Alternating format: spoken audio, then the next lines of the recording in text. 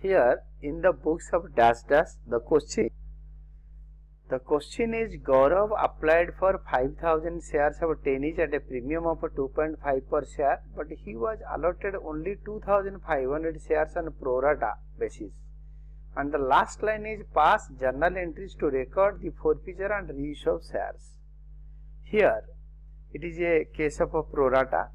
In the books of dash dash limited, working notes, note 1, distribution of amount and a number of installments per share, application rupees 3, allotment rupees 2 plus 2.50 for securities premium reserve, and Gaurav failed to pay on 2,500 shares his allotment money. First call rupees 2, hence Gaurav also failed to pay first call on his shares. Second and final call is again rupees 3 and total amounted to rupees 10, and 2.5 is the securities premium reserve and total is rupees 12.50. Second and final call in this case has not been made. Now we have to calculate amount due on allotment and not paid by Gaurav. Here statement of allotment, note 2, that is applications received and shares allotted. Application received 5,000, shares allotted 2,500. Total is rupees 5,000 for applications received and shares allotted 2,500. Next one is note 3, calculation of allotment money not received from Gaurav. That is number of shares allotted to Gaurav, that is equal to 2,500 shares. Number of applications received, that is 5,000 applications.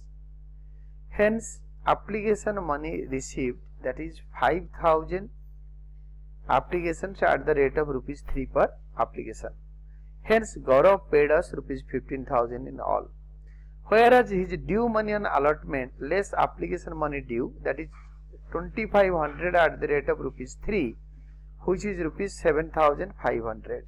Hence he paid in excess rupees 7,500, that is excess of application money, that is 7,500, which will be adjusted in allotment due.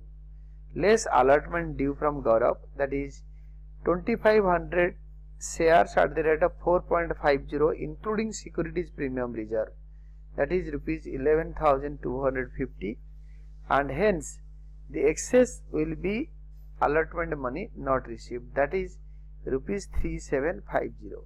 Allotment money not received rupees 3,750. Next one is fair notes. It is journal entries of dash dash limited. We will be drawing 5 columns: date, particulars, ledger folio, debit, credit with rupee symbols. The first journal entry regarding forfeiture of 2,500 shares of Gaurav will be share capital account debited 2,500 into 7, because we called till 7, application, allotment, first call 7 rupees. It is 2,500 into 7, that is 17,500.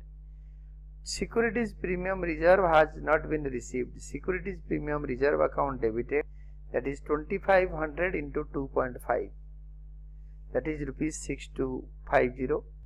To share forfeiture account, that is 15,000. A forfeited shares account, amount forfeited from Gaurav rupees 15,000. To share allotment account, allotment amount not received as per working note number 2 rupees 3,750.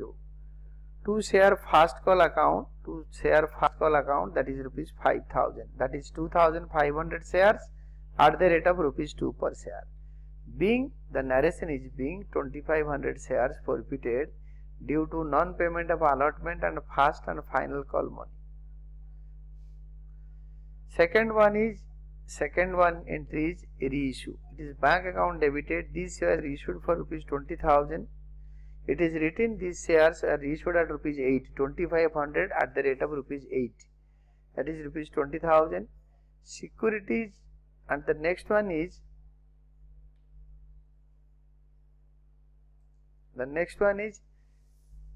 Forfeited shares account debited, it is 2 rupees per share, that is 2500 at the rate of 2, it is 5000. This is also called a discount on reissue account. 2 share capital account is 2500 at the rate of rupees 10. Share capital account, that is 2500 at the rate of rupees 10.